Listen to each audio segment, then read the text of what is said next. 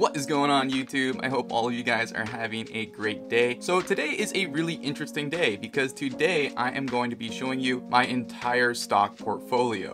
Now guys, I will be really honest, I almost didn't make this video because, well, the truth is I try to be humble with everything I do. And my intention here is not to come off as super salesy. I don't want to come off as if I'm flexing, right? I don't want it to make it seem like I know everything about everything with stocks. And the truth is I have had many past investments that have failed, but I've learned from these investments, and like I said in a past video, I try to never make the same mistake twice. And I also understand that there are many other YouTube channels out there with respect to investing that don't reveal their portfolios, and some even look down upon those channels that do. And I completely understand where they are coming from. I want my content to be as transparent and genuine as possible. Or in other words, I don't want to create content and preach about topics that I wouldn't actually do for myself. So the last thing that I need to say before I show you these screenshots of my portfolio is that yes, you will see the stocks that I own and you will see what my gains and what my losses are. Again, I'm trying to be as transparent as possible. However, I am not going to show you how many shares of each stock I have, and I'm not going to show you how much cash I have on hand because personally,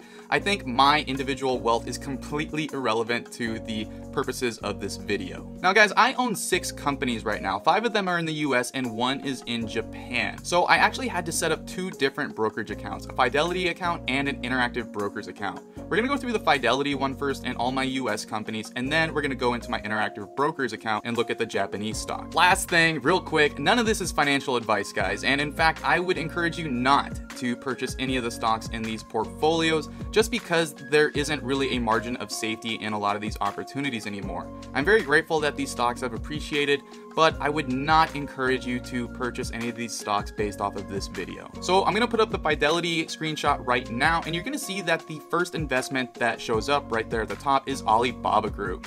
And this is actually one of my most recent investments. Now, I've been following Alibaba Group for a while, and I actually made an entire video dedicated to my bullish thesis around the stock and what I think it's worth. So if you want to check that video out, go ahead and click the little button up there. Forget what they're called, the card. Go click the card and check it out. But I'm really interested in this stock because Charlie Munger, Warren Buffett's right-hand man, just made a fairly sizable investment in the company, and I decided to shamelessly clone him. Guys, I think Alibaba stock is probably worth about $300 to $350. And I actually have had a couple viewers comment on my Alibaba video saying that they think I am lowballing the stock. They think it's worth more. One viewer, I think, said that he thinks it's worth $450 to $500, and he might be right. However, what I read in the 10K and based off of the opinion that I have generated for myself, I can't get there.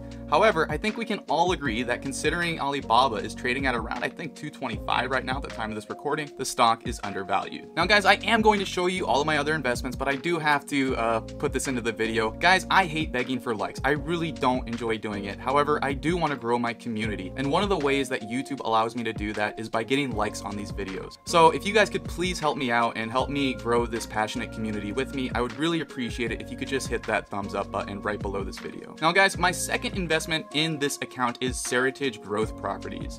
I began buying Seritage, I think, around last July when I found out that Monish Pabrai had made a sizable investment in the company. Right now, I think Seritage is trading around $15, $16, $17, somewhere in that range. Guys, I don't check my portfolio that often, like once a week maybe. But I do know that Seritage is probably worth about $35, maybe $40 at least based off of their assets that they own right now. I can make an entire video on this if you guys want. However, I really do think that there are other channels like Brad Kellner's channel, the Stock Compounder channel, that have already created a ton of great videos that cover Seritage, and I think you guys should probably check those videos out if you're interested in this opportunity. I will put a couple links to those videos in the description. Feel free to go check them out. I think they are great videos and very informative. Now, the third investment in my portfolio here is Meritage Homes, which if you've been watching the past few videos, I can't stop talking about it.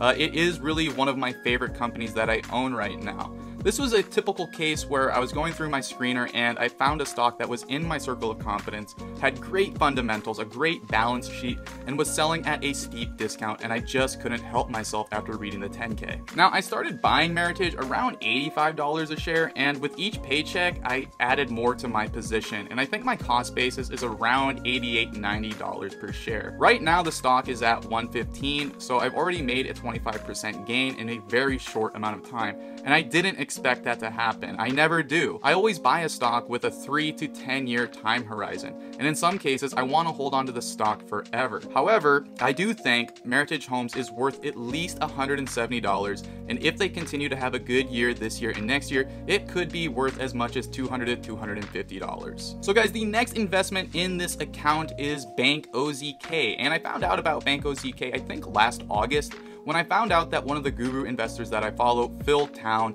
bought the bank. And I'll be really honest guys, although I'm really happy that I have made some great gains in this company, with hindsight, I probably shouldn't have invested in it because I really don't understand banks as well as I should if I'm going to make a sizable investment in a company like a bank. However, what I do know about valuing banks is that if a bank or a financial services company is selling well below its book value, then the odds are if it has good fundamentals, then it will pan out pretty well for you. So when I bought Bank OZK, it had a book value at the time of like 0.40. So essentially you can think about that like buying a dollar for 40 cents. So like I said guys, yes, I am really happy that I made these gains, and to tell you the truth, it really was just all luck, and it was just me shamelessly cloning Phil Town. Banks are definitely outside my circle of competence, and I don't see myself investing in any other financial services companies in the near term just because when I read the 10K, I just simply do not understand them that well. So the last investment in this account is humbly one of my best performing ideas ever, and I'm actually pretty proud of it. So this stock is called G3 Apparel, and it popped up on my radar, my stock screener, which I've actually talked about my stock screener and how I find undervalued stocks in a previous video. I'll leave another card if you guys want to go check that one out and how I find my ideas for stocks. Highly recommend that video. I think it's pretty valuable.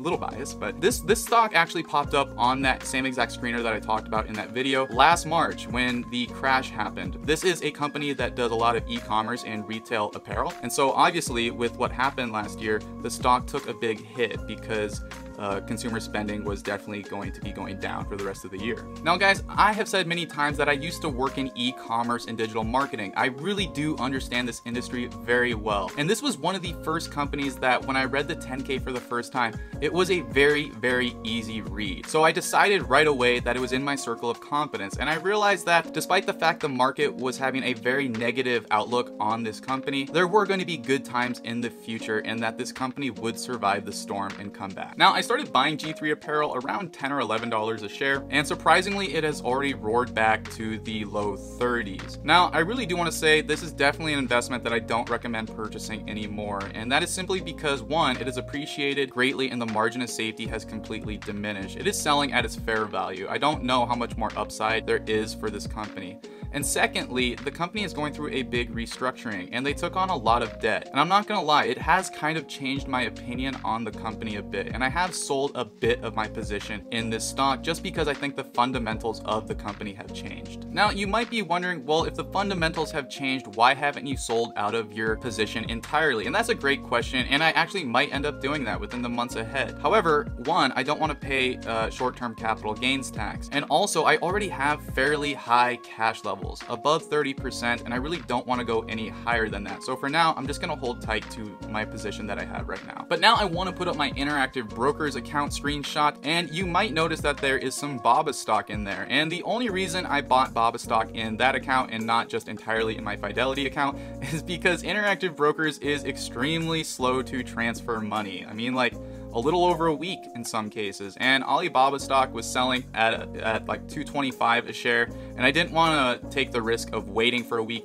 for the money to go into my Fidelity account, so I decided to purchase a small amount of BABA stock in this brokerage account as well. However, the bulk of this account is in Shinnikin stock, which I actually just made an entire video talking about that stock. I released it, well, if I'm scheduling my videos correctly, about 2 days ago. I have no idea when I'm going to post these videos, I'll be very honest. However, Shinnikin stock is one of my favorite companies that I own, simply because one, I greatly understand it, and two, one of my favorite guru investors, Mohnish Pabrai, probably the next Warren Buffett, made an investment in this company as well. Now, I talked about what I think Shinnikin is worth in my previous video, but in case you're wondering, I do think Shinnikin is probably worth at least $23, $25 a share roughly. Right now it's selling at $11 a share, so there's definitely at least a double in the near term with this stock. However, this is a stock that I plan on owning for a long time because if you watch my video on this stock, I talk about how management is really good at compounding your money that you invest into the company. In other words, they take your invested capital and they invest it in other projects that are going to continue to be very profitable. They have a proven business model, which makes a lot of sense to me. I completely understand it, and I do think they can continue to duplicate this model in various emerging markets. But guys, that is honestly all I own. It's just 6 companies, and I'm being completely honest, this is my entire portfolio. I genuinely believe that diversification is not good. I think diversification is an excuse for ignorance, for not knowing the companies that you invest in that well. If you're truly confident about a company, why wouldn't you allocate bigger portion of your wealth into that company? Or as Charlie Munger and Warren Buffett would like to say, it's more like diversification, which I completely agree with. I understand very few companies, but the ones that I do I make relatively large bets on them. With that said, guys, let me know what you thought of this video. Again, I was really hesitant to make this video. I don't want to come off as salesy or as if I know everything about everything, because I don't. Like I said, I want to be humble with all of my content.